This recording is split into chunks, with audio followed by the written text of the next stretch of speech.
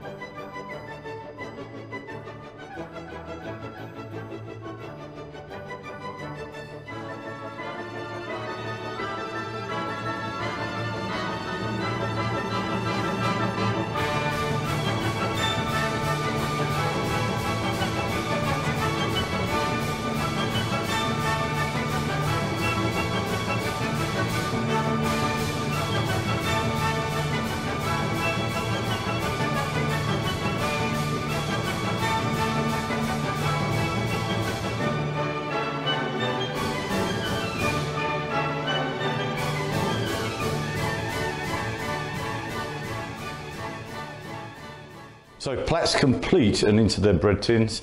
I'm now going to egg wash them, and an egg wash is basically 1 egg, 1 yolk, pinch of salt, pinch of sugar, and I'm brushing them with the egg wash.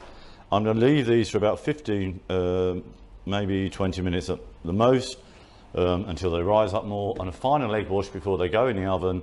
They should be 35 minutes at about 205 degrees Celsius.